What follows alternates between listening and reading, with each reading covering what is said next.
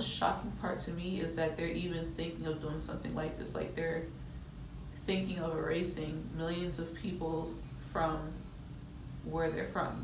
People that decide that they don't want to be the gender that they're assigned at birth, or they don't feel like they're the same gender that they're assigned at birth, and they claim a different gender. They're trying to make it so it's strictly just either male or female. So that'll take away a lot from the trans community. For me, it's like the fact that many of these people who are being impacted are my friends, and the fact that the government just wants to erase them is such a betrayal to the American people. And it's not representative of the people who they're trying to support when it impacts so many individuals, their families, their friends. And the fact that they want to like erase that literature, they want to erase the fact that these people exist is just so incredibly awful. And I hate it.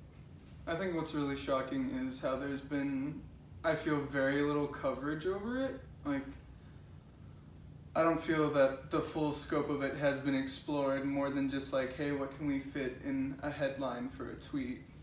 And I think a lot of places are just like, this is what it is, but they're not telling you nearly all that's involved, like how it's going to affect all of these individuals, how negatively it's going to impact them and the communities that they live in.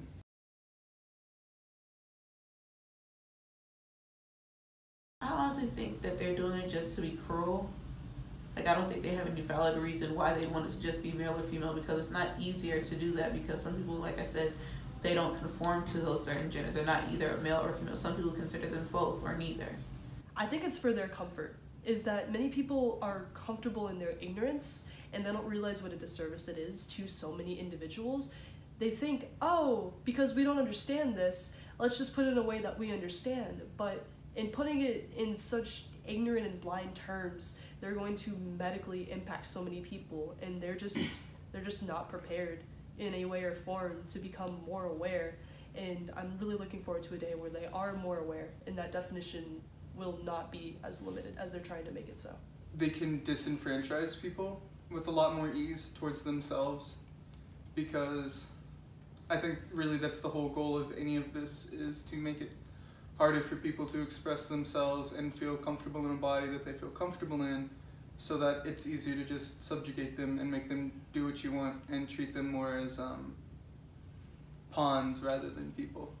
I don't see any reason why they would need. The trans community doesn't hurt anyone. They don't bother anyone. They're the ones that are being targeted and hurt and harassed. So they're the ones that like are the oppressed group, not the people that have all the access to everything. And can you name like one example of like a harassment issue the transgender community had to suffer through? Right now, they in some states have that bathroom law that they passed where the trans person is not allowed to use the bathroom that they feel they should be using. Like if a trans woman wants to use the women's restroom, they feel like the trans woman should have to use the male restroom because they were originally born a man.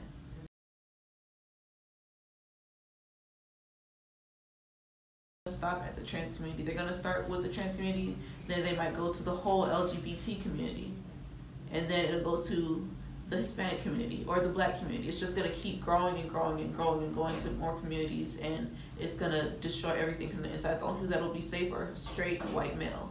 It's going to be used pretty much as a stepping stone, as a justification for taking more rights from other people. Trans women are dying at a higher rate than even Black women or white women or any women at all. They're dying at their life expectancy is 35 years old, whereas life expectancy for like a man is like 70 years old, woman is like 60 something years old. So they're dying really young because they're being murdered by people that don't understand them or they feel ashamed that they're attracted to them.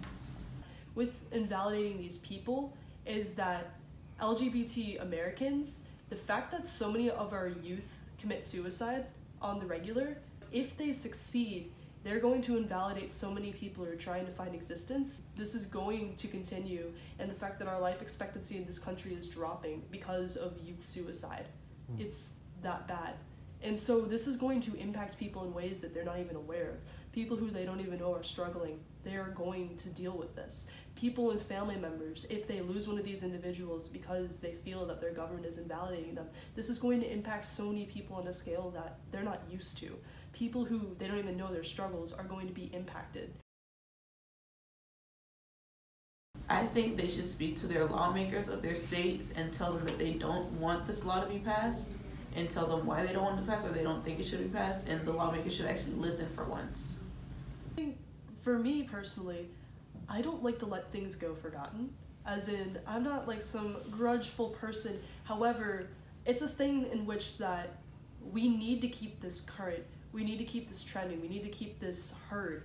We need to be able to support those, and especially if this ends up going any further, especially if there's anything more that in any updates, we need to continue to share and to make sure that anyone who needs to hear this, that it is public and that is seen, and that this will not go forgotten. Really hope to do is go down, just to not go down without a fight, like go down fighting. I think that's the best chance we really have. Youth need to continue to know, and they need to know why we're fighting.